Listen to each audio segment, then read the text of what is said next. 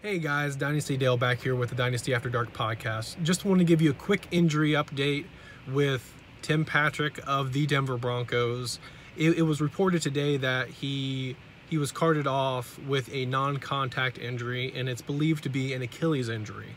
Unfortunately, last year he had an ACL tear, so he lost a year there.